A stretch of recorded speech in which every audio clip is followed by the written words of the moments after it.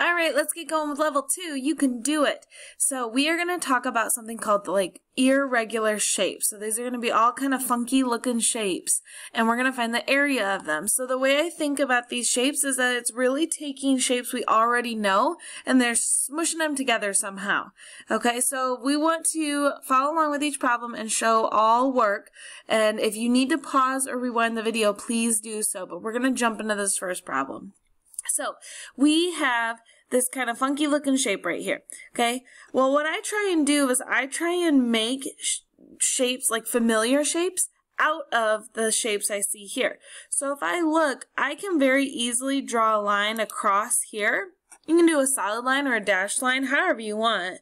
And when I do that, it creates what we call a rectangle here and then a parallelogram down here. Well, we know how to find the area of those shapes, so let's just do those two pieces separately, and then we'll be able to find the area of the whole shape by putting those areas together. Now keep in mind, these are not drawn to scale. So we're just going to go off the measurements that they have here for us, okay? So I'm going to start easy with the rectangle here. If I look, right, if I kind of follow this outline here, and if it helps you to draw that with your pencil on your shape, feel free to do that. But otherwise, I'm looking at the length of this rectangle here is 6, and the width is 8. So we're going to do the rectangle first, and do 8 times 6 equals 48 centimeters squared. Always use your labels, centimeters squared. Okay, so that's going to represent the rectangle. Feel free to pause the video or rewind how I got that, but you need to make sure you're writing these notes just like you see them here. Okay, so that was the area for the rectangle here. So now I need to also find the area of this shape, which looks like a parallelogram now that I've kind of sectioned it off here, if you look at me outlining the shape. Okay, so when I'm looking at a parallelogram, I need the base and the height. Well, I know that the base, right, like along the top and bottom here, are the same. Well, this top line here is the same as the top line here, which is 6. So the base of my parallelogram is going to be 6. Now, to get that height, remember the height always has to be perpendicular to the base. That means I'm going to draw a line straight up and down, okay, perpendicular to that base. Now I could have drawn that here, I could have drawn it over here. It really doesn't matter as long as it's perpendicular to the base. So to figure out this measurement, because it does not tell us this, we can use some of the numbers that are already here. So from the top of this original shape to the bottom, it says it's 12 centimeters.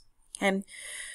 Then I know that this much, so the part that represents a rectangle, is already 8 centimeters. Okay, I'm already getting that from here to here. So to go the rest of the way has to be the rest of this 12. So what I do is I take this 12 and I subtract 8 from it to end up with 4 centimeters left. So the height of the parallelogram is 4 centimeters. So we're going to take the base, which is 6, times the height, which is 4, to get a parallelogram that has 24 centimeters squared.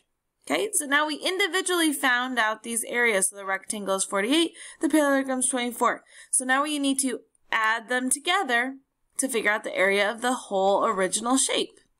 So we get 48 plus 24 is 72 centimeters squared. Okay, if you need to do that work off to the side, lining it up, please feel free to do that. Okay, so again, we just found the individual shapes and then added them together. So let's try that on another one. Now, if you need to go back, please do. Otherwise, I'm going on. So let's try this next one. So I know this problem's on here twice. It's because I want to show you 2 different ways that you could go about solving this problem. Really, there's 3, but I will discuss 2 of them in this one, and then I'll show you the other options. So this first option is what we call breaking it into parts, which is called decomposing a shape. So you're breaking it down into parts, kind of like we did on the last one. So if I look at this funky shape here, I could make rectangles out of this funky shape. You can do that a couple of different ways. Okay, I could draw lines straight across here and end up with a rectangle here, here, and here. Or I could do them up and down. It really doesn't matter. If you want to challenge yourself and try doing it the opposite way that we're about to do it and see if you get the same answer, feel free. But if you want to just do it the way we're going to do it, that's fine too. So personally, this is just how my brain works. I chose to draw lines here and here to create these longer rectangles on the side, okay, like just like this. And then I have the smaller rectangle in the middle. So I have 3 rectangles that I'm trying to add up. Okay. Now, if you want to try it where you're going this direction, that's fine. You're going to get a little bit different numbers, but your answer should be the same if you did it correctly. So if you want to try that, go ahead and pause the video, and then you can see what our answer is. If you want to just keep going with us, let's go ahead. So I'm going to do these first longer ones, and then I'll deal with this middle one in a second. So when I look, these rectangles have a width of 4 and a length of 11, so I'm doing 4 times 11. So that first rectangle, 4 times 11, gives me 44 meters squared. That's what that M means. Okay, and then I have the exact same rectangle over here, so that rectangle is also going to be 4 times 11, which is also 44 meters squared. Okay, so then I have this little piece here. So I know that this distance right here is 6 meters based off what they gave me here. So now I just need to figure out, well, what's the width of this rectangle? Well, if I look all the way, it says 11 meters, and this much of it, up until the part I need, is 9 meters. So I need whatever the leftovers are to give me the height of this piece. So I do 11 minus 9 to end up with 2. So this is 2 meters. If you want to think of it the other way, you could think 2 plus the 9 gets us to the 11, right? Putting those pieces together. So this rectangle is 6 times 2. So we've got 12 meters squared for that last one. So those are my 3 different rectangle pieces. Now I just need to add them together like we did before. So we're going to take 44 plus another 44 plus 12 to get, try it in your head if you can, 100 meters squared. Okay, right at 100.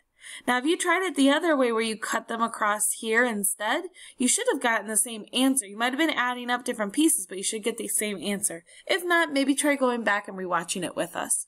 Okay, now we're going to try this one more time, and I know this is the exact same shape, so we know our answer should be 100 meters squared. But let's show you another way to do it. So what we can do is subtract the areas. This is called composing. So basically we make it into a shape, and then we take away the part that we didn't really need. So let me show you. Okay, if I kind of ignore the inside part here, right? Like if I imagine this as one big rectangle by connecting the line here. Okay, so if I look at this big rectangle here, okay, I could find the area of this big rectangle and then take away the part that I don't need. So we could work just a little differently than last time. So if I do this big rectangle, I know that I've got 11 along the sides here. And then I need to do 4 plus this 6, right? Because it's kind of like I almost scooched this line up here. So 4 plus 6 is 10, plus this other 4 here, so 14. So I could do 14 times 11. And I'm going to go ahead and help you out. It's 154 meters squared. If you want to try that work off to the side, feel free. Otherwise, let's keep going. So that's the rectangle. That's like the big rectangle. So that was composing it into that shape. So now I want to also figure out what this rectangle is right here so that I can take that away, because this is the extra space that's not a part of the original shape. So when we look, the part of the measurement is 6. And then the other one is 9. So we want to do 6 times 9 to get 54 meters squared. So that's the space right here that we do not need. So we are going to, instead of adding them together, we're going to subtract the extra. So we're going to subtract this extra 54 meters squared from this piece in here that we don't need. So we're going to take 154 minus 54, easy math, 100. And that was what we got before. So both ways work. Okay. So this was called composing. This last one was decomposing. We still got the same answer either way. You're just either breaking the shape down into pieces and adding them up, or you're kind of adding on to the piece and taking away what you don't need. Now, you can't always do composing depending on the shape. Sometimes it makes it a little more complicated, but this one happened to work out. It's kind of just however your brain works. So let's try one more real quick. Okay, this is a trapezoid. I'm going to show you a way that we can do this. Now, there is an area formula for trapezoids. We're just not going to learn it. We're going to use our knowledge of rectangles and triangles, okay? So when we look, I can kind of already see how it's starting to break into a rectangle here in the center, okay? And then these 2 triangles on the side. Okay, and so I want to figure out first this rectangle piece, okay? So I've got my 10 along here, and I got 4 here. So the rectangle is going to be 10 times 4 to get 40 inches squared. That's what I have for the rectangle here. So now we need to figure out the triangle. Well, I'm not going to use this 16 because that's the whole way across. We only need the base of the triangle, so just right here, right? These are the parts that we're talking about. Well, in order to figure that out, we need to take out this 10 inches right here that we're already using as a part of the rectangle. So we need to do 16 minus those 10 inches, okay?